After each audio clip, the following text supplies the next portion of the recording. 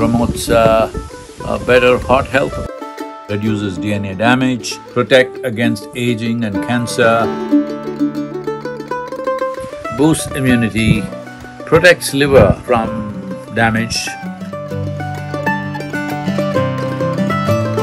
regulates blood sugar level, promotes gut health. It also assists young women and makes their ovulation process much healthier.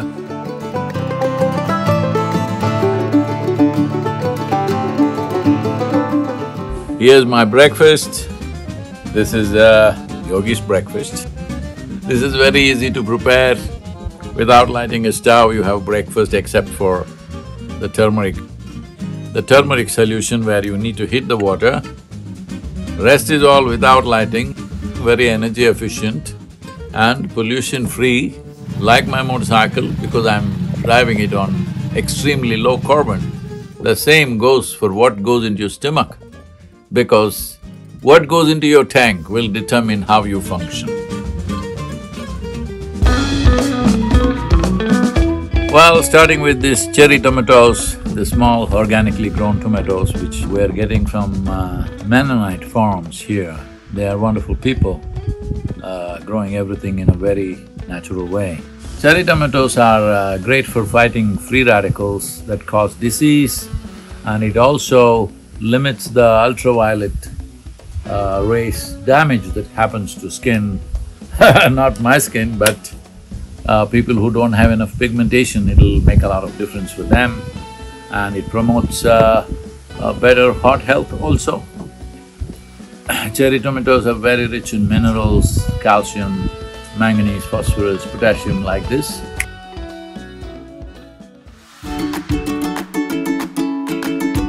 Arugula sprouts, which are microgreens, that means they're baby greens, pack a massive amount of concentrated nutritional punch of antioxidants, vitamins, up to 40 times higher than regular mature greens.